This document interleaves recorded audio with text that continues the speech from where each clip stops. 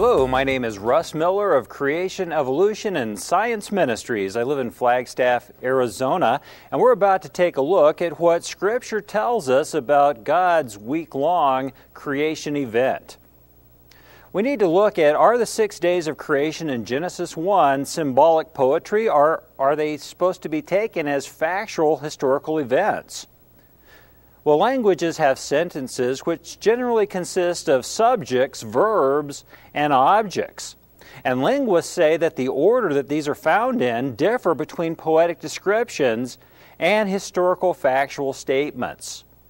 Hebrew is usually subject, verb, object, SVO, when poetic, as in the Psalms. However, Hebrew is usually VSO when talking about factual historical events. Well, all of Genesis 1 is VSO, verb, subject, object. Genesis 1 is to be taken as a historical account of God's creation event. It's not poetic myth. In fact, Professor James Barr, who was former professor of Hebrew at Oxford, stated, "There is no professor of Hebrew or Old Testament at any world-class university who does not believe that the writer of Genesis 1 through 11 intended to convey that creation took place in 6 24-hour days, and the genealogies provide a chronology from the beginning of the world. Arguments which suppose the days to be long arrows of time are not taken seriously by any such professor." The Hebrew word for day is yom or yom. Yom is almost always referring to a day, but it can refer to a period of time. The Hebrew word olam actually means age or period of time, and Moses should have used this word if he were discussing anything other than a literal solar day. Yom is first used in Genesis 1, verse 5. God sets the 6-day, 24-hour time frame 3 different ways. First, Yom is defined as the period of light, followed by the period of darkness. Then God sets the bounds as the evening and the morning, and He numbers each day. God called the light day, and the darkness He called night, and the evening and the morning were the first day. Notice that each day is half light and half darkness. This eliminates any long age per day belief. Adam, we're told, lived 930 years. Well, if each day is a billion years, we've got problems, because in the Hebrew calendar, each year was made of 360 days. So are we supposed to believe each day is a billion years? 360 billion years per year for 930 years? That just doesn't make any sense. Let's take a look at what's called the Vav consecutive. Sentences describing the creation event in Genesis 1 begin with the word and. In fact, the sentences accounting for the genealogical records in Genesis also begin with the word and. Well, this is very odd English, but it's excellent Hebrew. By attaching the letter Vav to the end verb of the sentence, this indicates that the events happen in consecutive order. In other words, in 6 consecutive days, about 6,000 years ago. Let's use Scripture to interpret Scripture. Yom, how it's used in the Old Testament. When it's numbered, like in the first day, or when it's in historical order, like in the chronological records, and this is 359 times outside of Genesis, it always refers to a solar day.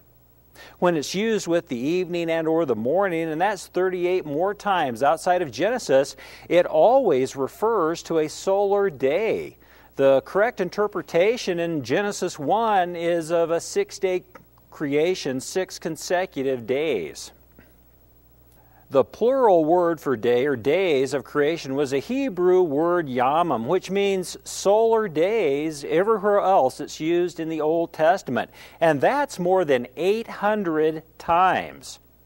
In fact, Yom is used more than 2,300 times in the Old Testament, and only its meaning in Genesis 1 is in question today, and that's not based on Scripture, that's based on secular interpretations of how the strata layers formed. God probably made this so obvious because he knew that creation would be the major point of attack from Satan on the authority of his word. Now, on the rare occasion that Yom is used to discuss a concept of time, the verse makes this perfectly clear. You always need to look at the context. In fact, skeptics will try to get you to doubt that the Bible means 6 days by referring to Psalms 90 verse 4, where it says, "For 1,000 years in thy sight are but as yesterday when it is past." Or they'll refer to 2 Peter 3 verse 8 that states that 1 day is with the Lord as 1,000 years, and 1,000 years as 1 day. This is, number one, not talking about a period of time. It's talking about a concept of time, that God created time. He's outside of time. He's not locked into time like you and I are. This has nothing to do with any specific period of time, and it has nothing to do with the creation week. Also, it's not saying that 1 day and 1,000 years are the same thing. It's talking about a concept of time. God's not locked into time like we are. The biblical worldview is given to us in Genesis 1, 2, and 3 by Moses, that God created a perfect universe in a 6-day creation, and the genealogical records go from Adam to Jesus. They add up to just about 6,000 years ago. And then we're told that Adam's original sin is what separated us from God, requiring us to be redeemed with God. The first promise of a coming Redeemer is found in Genesis 3:15, where the seed of the woman will bruise the head of the serpent. We're also told in Scripture that it was this original sin that separated us from God, requiring that Redeemer, and there's the whole foundation for the gospel of Jesus right there. We're also told in Scripture that it was this original sin that allowed death and suffering to enter God's perfect creation. Well, some folks trying to fit secular beliefs of millions and billions of years of death before man into God's Word say, well, maybe there are time gaps within the genealogical records. Well, I would have to ask, where? Actually, it's about 2,000 years back to Christ's resurrection, and the records go back from Jesus back to Abraham, and most scholars don't argue that that was about 4,175 to 180 years ago. And you can go from Abraham all the way back to Adam. They add up to about 6,000 years of time. There's no gaps in those records. All of the questions with regard to Scripture in the age of the earth only began about 200 years ago when secularists started saying, wait a minute, those layers of rock laid down by water didn't form in a global flood. They formed slowly over millions and billions of years of time. But those layers are full of fossils, dead things that were laid down in the flood. They are saying that millions of years of death is what brought man into the world. The Bible prophesies in 2 Peter 3, verses 3 through 6, that there will come in the last days scoffers walking after their own lusts, and they will be willingly ignorant. They will choose to ignore the overwhelming evidence that the world that was, being overflowed with water, perished. They will deny the global flood. The Bible tells us by one man sin entered the world, and death by man's sin. No wonder the Bible says to teach no other doctrine, because when we put death before man's sin, we've eliminated original sin, the resulting separation, and any need for Jesus' death on the cross to reunite us with our loving Creator. No wonder the Bible says, neither give heed to fables and endless genealogies. Did you know that the Bible says don't give heed to endless genealogies which minister to questions rather than godly edifying? Here are a couple of timelines. At the top is the biblical timeline per Jesus, Moses, and the New Testament authors. We have a 6-day creation at the beginning. Jesus came and lived a sinless life and died on a cross, was buried in a tomb, and rose again, overcoming death the third day about 2,000 years ago. The secular timeline starts out 20 or so billion years ago with a big bang where nothing blew up, and then 4.6 billion years ago a big rock formed and it rained on the rock for millions of years, and poof, man just came along in the last million or so years. The biblical timeline, to have these two in scale, the secular timeline would have to start in London, England, cross the Atlantic, cross the United States, and go to Los Angeles, California to be in scale with the biblical timeline. But notice that the biblical timeline has man made at the beginning. All old earth timelines have man made at the end. And that's interesting because Jesus told us that man was made in the beginning, not in the end. Jesus said that Satan will come immediately and take away the word that was sown in their hearts. We'll talk about taking away the word immediately. The gap theory, trying to blend millions of years of death and suffering into God's word, says, well, maybe there's a gap between Genesis 1 verse 1 and Genesis 1 verse 2. You can't come much more immediately than that. The gap theory violates multiple scriptures, however, and there's that vav consecutive to start out Genesis 1 verse 2, meaning these are meant to be taken as in consecutive order. Not only does it violate multiple scriptures, but a lot of folks have gap theories that say there was an original creation before the creation in Scripture. I thought Jesus said we're not to add to or take from His Word. And remember, the old earth philosophies put death and suffering before man, eliminating original sin and the resulting separation from Jesus. Yet many Christians claim that the Bible has leeway for billions of years of death and suffering before man and or Darwinian-style evolution. In the United States back in the 1800s was a form of creation that had been around since the days of the Greeks, known as the Great Chain of Being. This was a belief where a pagan Greek god created everything link by link over long periods of time, ending with man. Well, this, of course, puts death and suffering before man. Well, that's been changed today. Now they call this almost the exact same belief, progressive creation, where they've just changed the biblical God in place of the pagan Greek God. And they say, well, maybe the biblical God created everything over long periods of death and suffering, link by link. But remember, this also puts man at the end and says it's death and suffering is what brought man into the world. Keep in mind, the message of the Bible is that man's sin brought death into the world.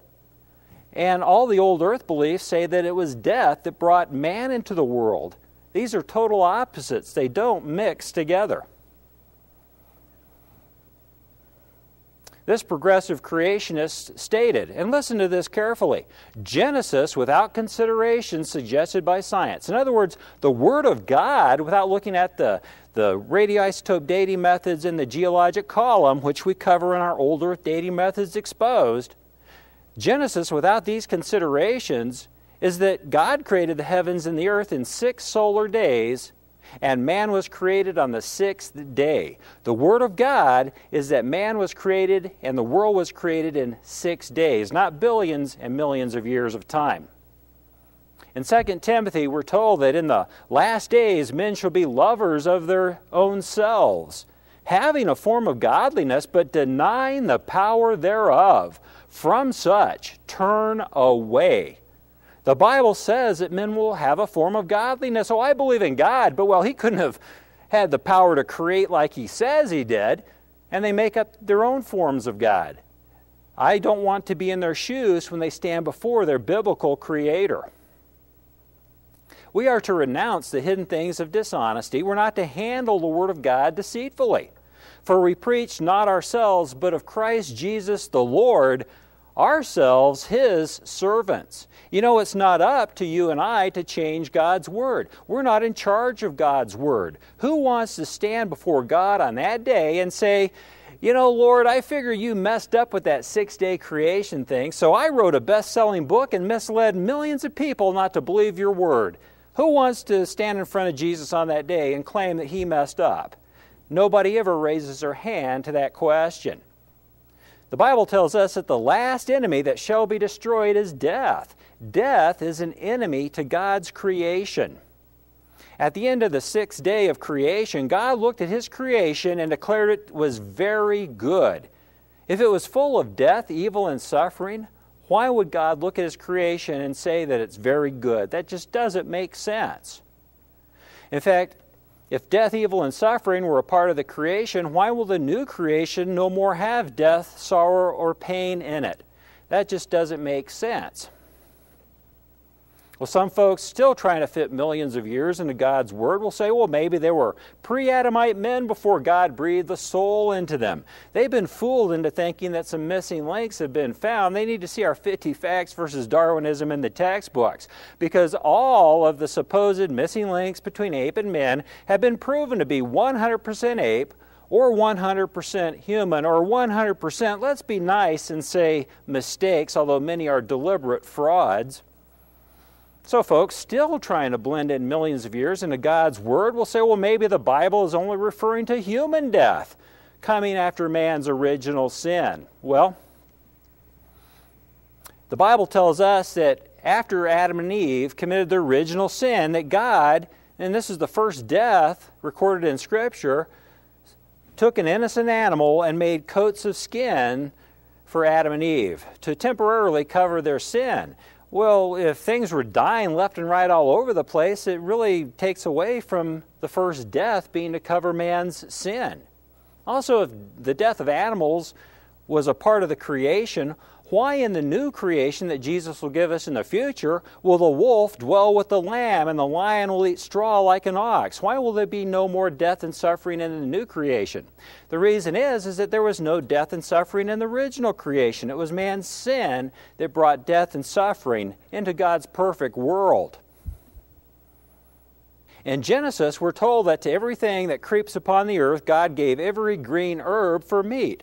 Plants were made as the food source in the original creation. Everything was vegetarian. There was no death, evil, or suffering in the creation. Well, people still trying to put millions of years into God's Word will say, well, this proves that plants were dying before man sinned.